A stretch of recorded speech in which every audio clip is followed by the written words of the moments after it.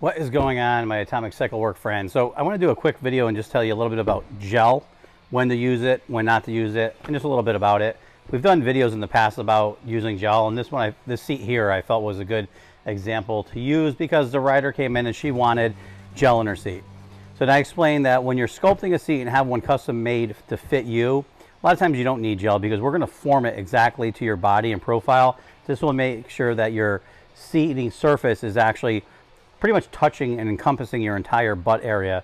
So sometimes what happens, and the reason people would use gel in the past, is if you have a seat that you don't want to modify the shape, you don't want to change the seat cover, and you ride it and you have butt cheeks that are sore bones, like sore cheekbones, or a burning sensation from foam vibration, that's when you would use a gel. And we only use orthopedic gels just because the biker gels and all that other stuff is just soft, gooey stuff that doesn't do anything.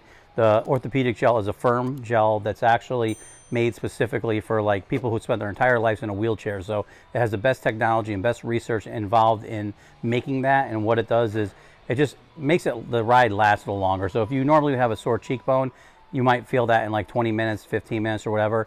With the gel, sometimes you could ride for hours and hours and hours and not feel anything because it absorbs a lot of that pressure. It's not going to solve all the problems because you really do need to dial that seat in and have that shape fit your profile specifically. You know, it's kind of funny because we actually used gel for a lot of years, and you know, it was probably like, I would say 70% of the people in that area liked it, and then 30% didn't like it because it really didn't fit what they needed. It wasn't until actually we were designing seats for Mustang seats, and I was talking to Al, the old previous owner, and he said they don't use any gel in any of their seats.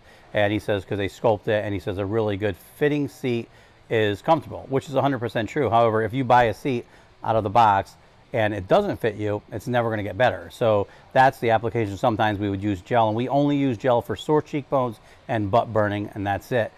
Normally we try to resculpt the seat in shape, into your shape for best comfort. So hopefully that clarifies it. And like you can see here, this one actually we cut out just like we would normally put a gel insert in here, but we're putting a foam insert because when she sat on the gel and then sat on the foam, she's like, wow, the foam is a lot better, a lot more comfortable. And we offer lifetime warranties with our seats. So if we tell you don't put the gel in and you don't, and you need it, you just pay for the materials, we eat the labor, and we'll put it back together, or vice versa. If you put the gel in, you don't like it, we could take it out, put foam in there, pay for materials, we eat the labor, as long as you have one of our seats for life. If we have to modify it so much that you need a seat cover and change the shape of it, then there is a fee for that because it's not, doesn't cover like a brand new full seat with new foam and everything.